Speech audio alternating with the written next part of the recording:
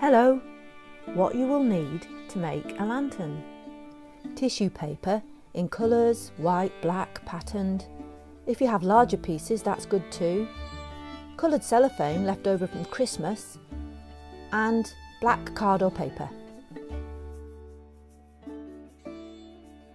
PVA craft glue in a small tub, a sponge from the kitchen to put the glue on, scissors, some sellotape, string, not too thick, some wax crayons if you have them, a small light, we'll talk about that later, and a rock, make sure it's dry.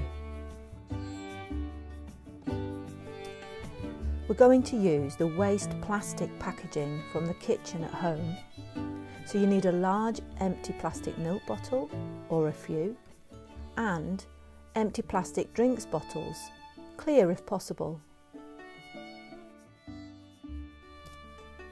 Begin by taking the label off the large drinks bottle. With adult help, cut a good chunk of the top of the bottle off. Take the milk carton, remove the label, and then mark where you're going to cut away. You need to try and get the largest part of the flat, smooth area that you can, which means getting rid of the top and the very bottom, and that's the piece you need.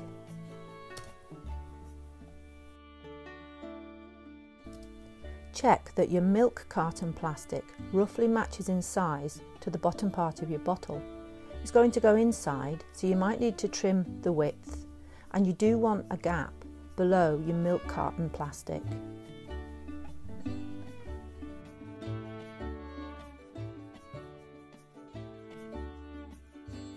Put paper or card on your table to protect it from glue. You're now going to make the main part of your lantern, the pattern or the picture that's going to illuminate. The lanterns need to look bold at night, so it's a good idea to use your black card or paper for your main shapes and your main picture.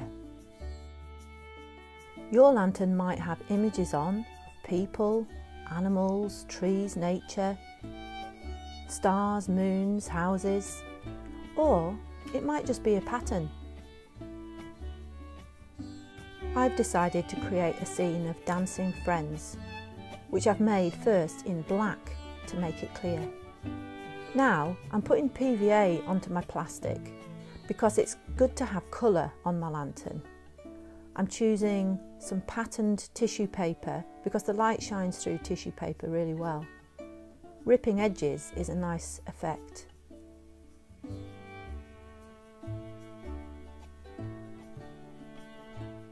I'm going to add a brighter colour at the top.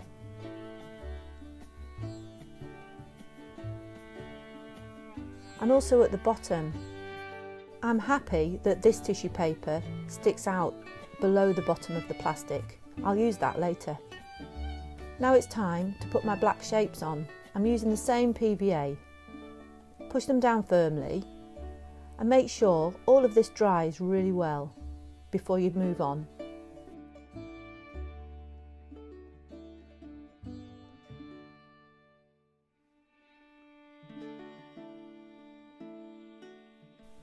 This is a different style, the same materials, but this time I'm going to make more of a snowy scene. White tissue paper first, but this time I'm also going to use wax crayons to draw and scribble and create colour, because the light will shine through the wax crayons.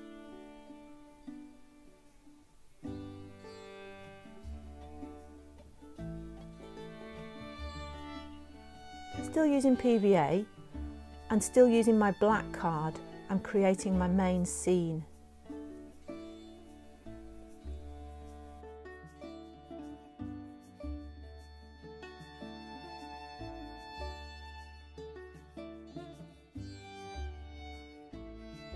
I need some tissue paper at the top, so I'm going to add a little bit more colour with this.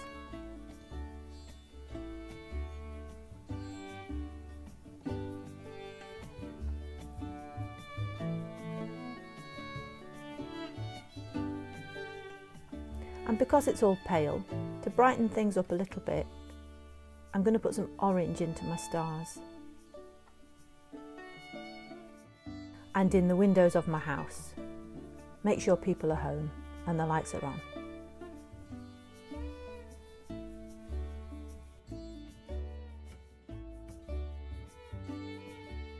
This lantern's really simple. First of all, colouring wax crayon onto the plastic. I can use a few colours for this.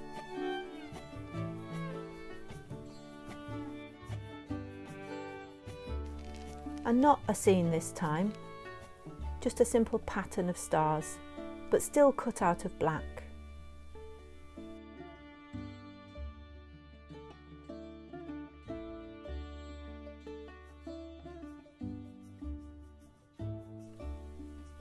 I'm going to try making the night sky really dark around the stars, so only the stars shine on my lantern.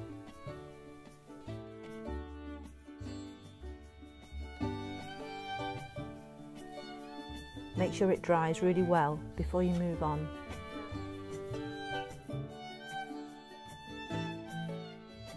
Only use materials that will look good with light shining through. Tissue paper, cellophane. Leaves can look good if you can find some dry ones. Black card or paper and wax crayons. Try not to use these materials. White typing paper that will just look grey on a lantern. Craft paint and ordinary felt tips. Putting the lantern together. Take your rock, make sure it fits in the bottom of your bottle and wrap it up and disguise it with coloured tissue paper.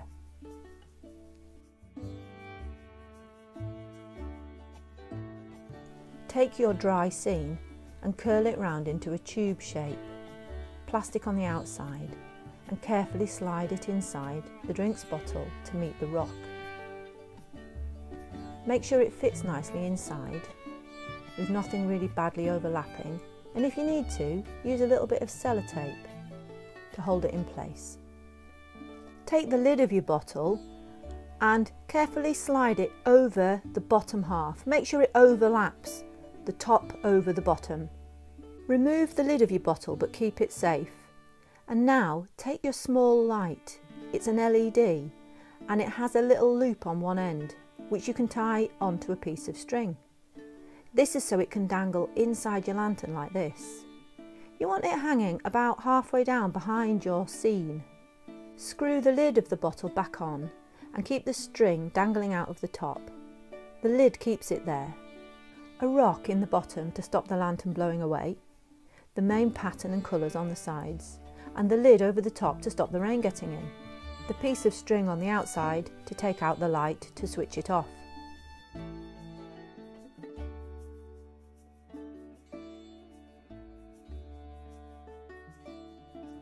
You can make several lanterns different shapes and sizes.